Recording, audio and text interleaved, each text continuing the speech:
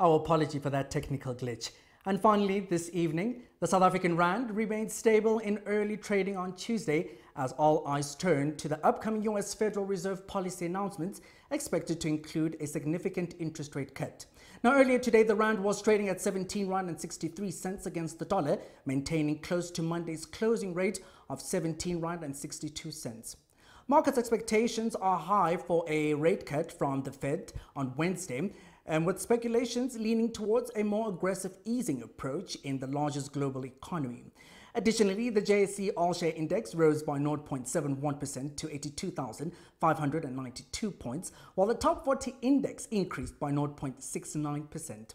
Portfolio Manager Kabelo Tula provides a market overview for today. Yes, well, some exciting times on the markets today. The All-Share Index is up over 1.2%. There's hardly any sectors that are weaker today. The mining sector is up quite nicely. Some of the winners today include the likes of Anglo American Platinum, which is up 2%. The retailers are also quite buoyant and positive today. The likes of Pick n Pay up almost 3%. Mondi also up almost 3%. Clicks up 2.6%. So it looks like the excitement about a soon to be realized interest rate cut, the first in almost 4 years in the case of the Federal Reserve, which is taking place tomorrow, is got the market quite excited today and certainly got the JSE on a good move today. On Thursday, we're expecting the Federal Reserve, the South African Reserve Bank, to also make a decision with regards to the trajectory of interest rates here.